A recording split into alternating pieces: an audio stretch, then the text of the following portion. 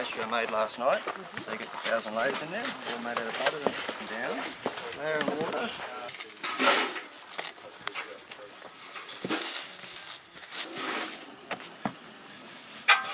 Those. Sure.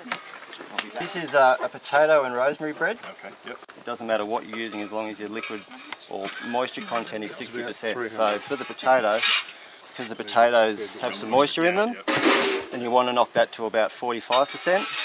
So for a kilo of flour, you're looking a kilo, 450 grams of water. So you want to grab that, pour it all out. Now we've got some creme patissiere with a custard with flour, egg yolk, vanilla. Bash the floor, and what happens is it lifts it up, so light it, follow the convection straight up out the bigger the hole structure you get. Okay. So the more you knock it back, more air you get in it. That's right. There is because you create more acid. Yeah. You create more acid. But then we just want to roll them up, like so. Everyone just feel how hot that is. So you get what Oliver used to do. So waiting now. We'll do another 5 minutes. All my videos are 3 minutes.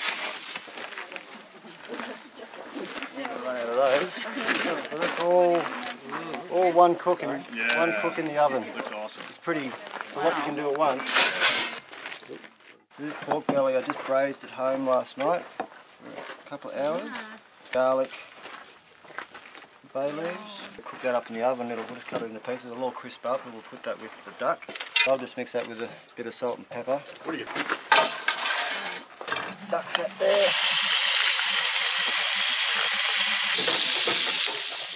Just want a bit of oil and salt and pepper on those. Throw those beetroots in.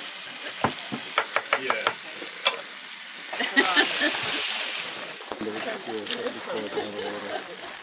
Pizza dough's got, I put about 20 mils of oil in it, just softens it a little bit, and for each kilo of flour it's a teaspoon. I was in San Francisco at the beginning of the year. I went to all the wood-fired pizza places I could find over there, and they keep the sauce pretty close in, so they've got a nice big crust which rises.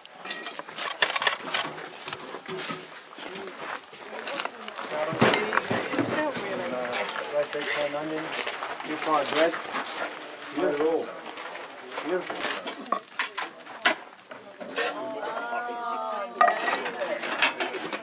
Just butter, raw sugar, and apples, that's it.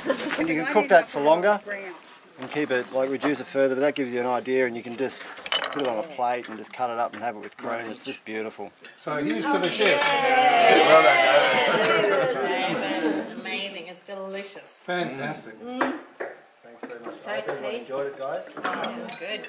Probably actually how bread works. Didn't realise. It's just been the best day. Right. I'd do it all again.